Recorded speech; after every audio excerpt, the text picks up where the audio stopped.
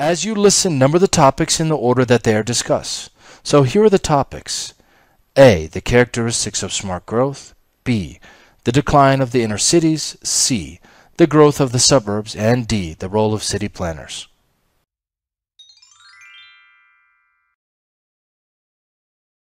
Now, as you probably know, U.S. inner cities have been in a bad state for several decades.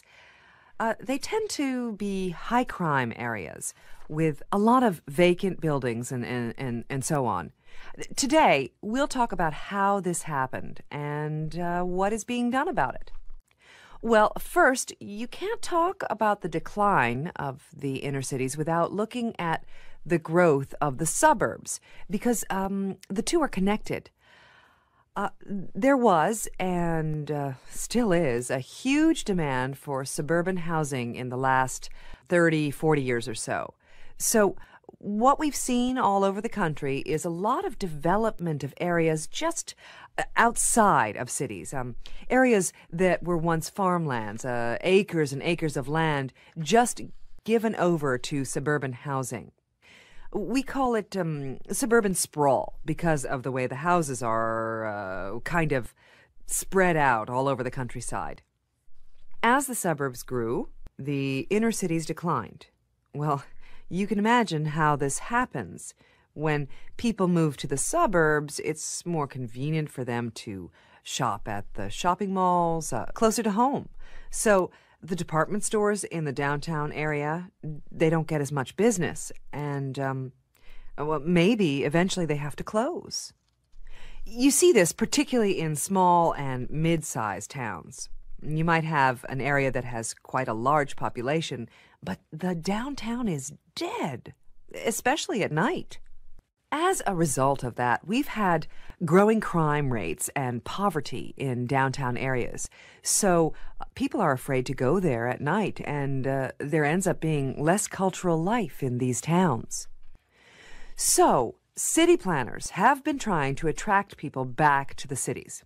It's become a necessity, really, because you can't keep building suburbs forever, and people don't want to commute 2 or more hours to get to their jobs. They want to come back to live in the cities, but you have to make the conditions right. So, how do you do that? Well, city planners are using an approach called smart growth as a way to plan neighborhoods and revitalize inner cities. I'll explain some of the main characteristics of smart growth. First, smart growth encourages diversity of use. For example, many planners believe now that it's healthy to have some light manufacturing, say bakeries or printing presses, mixed in with retail and residential buildings, all together in the same area. And one reason to do this is that a street has people in it all day long.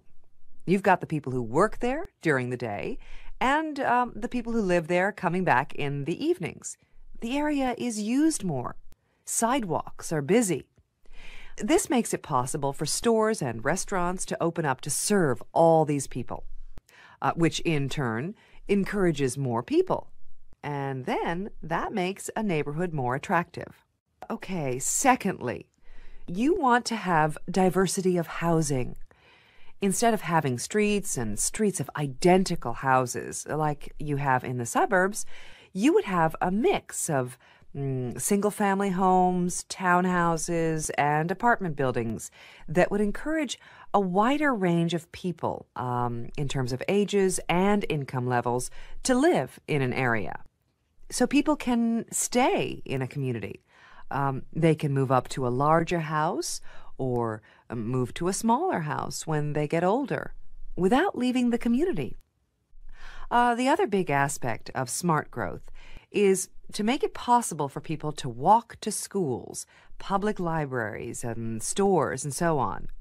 So you put these things within walking distance of residential neighborhoods. It's also important to have attractive places outside, places to gather or sit and relax. This brings people out onto the streets, and streets that have people in them are safer streets. When you have safer streets, you have more people wanting to live downtown. And that causes a demand for more housing. And that, in turn, revitalizes inner cities even more. Now, one city where this kind of thing is being done is Pittsburgh. Let's have a look at some photographs that were taken.